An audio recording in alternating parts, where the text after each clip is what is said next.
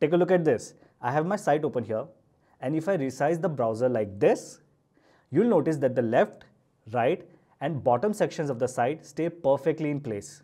Meanwhile, the main content like images, text, and buttons remains centered in the layout at all times. Now, you can add any elements in these containers and it will still work. Also, no matter what the screen size is, the containers hold their designated positions, creating a premium experience for your viewers. This is a great example of advanced sticky containers, and in this video, we'll see how to make this. To make the layout easier to understand, I've created a wireframe of my site to show you how to create and assign containers for various elements. This will be your first step in the process. As you can see, I've divided the design into multiple containers. In the center, there's a black box for the text, description, CTA, and media content like an image or a video. While the purple containers on the left and right are designated for social media icons or other visual elements. Below that, there's a green section for the banner. And let's not forget the elephant in the room, the white area. And we are not going to touch it. Let's call this a safe margin for a wireframe. Creating this wireframe is pretty simple, but to get everything right, you need to be precise when adding values to the settings from the Advanced tab.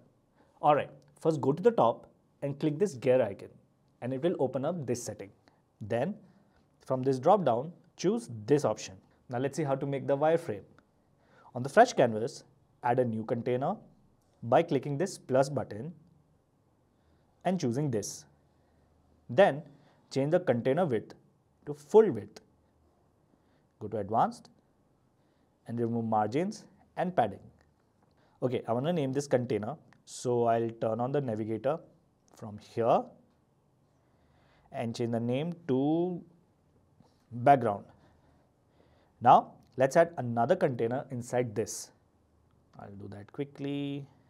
Alright, to get two containers side by side, let's duplicate two more times. And again, go to the navigator and name them left, middle, and right. To decrease the size of the left and right columns, select the left column and change the width to this. For clarity, let's change the color to purple. To apply the same changes to the right one, let's copy the style from left container and paste it on the right one. Alright, we are almost there. Now to change the size of the middle container, select it and put this in the width setting. Alright, now to fix the placement error, just select the main container and justify the content to space between. Awesome. To increase the height of these containers, select the main container, go to height settings, then change it to VH and put this value. Okay, for the bottom container, add another container, go here and change it to full width, remove padding and margins, then go to height and put this value here. We'll go to the style tab, change the color to this for clarity. Alright, now let's see if the entire wireframe is responsive. Looks great to me. Okay, the foundation is built. Now we just need to add elements to it. But before that, whenever I'm doing some design work for clients, I make sure to install this free plugin Airlift because, okay, let me actually show you this. So that's my site speed before and that's after.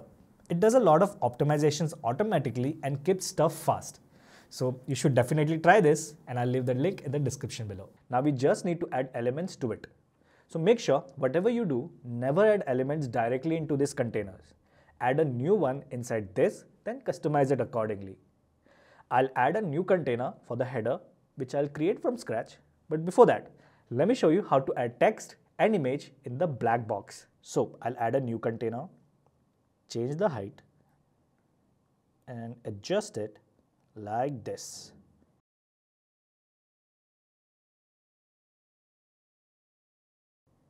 For the content, I'll add yet another container.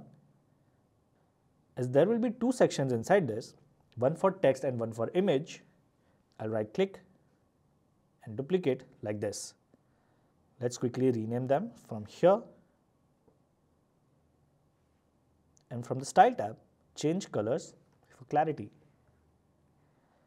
I'll resize the left container by dragging this line and done. Okay, creating a header is optional, so I won't show you that. Let's directly jump to the main section. To add stuff to the left container, select it, make it transparent from the Style tab, and change the direction to this. Then drag in a heading widget and a CTA button. Let's do the same for the remaining part. Select it, make it transparent, and then drag in an image widget here. Okay, now you know the drill. We will use the left panel to customize these, and it should look like this. Now let's quickly fill the left and the right column. Again, first select the container,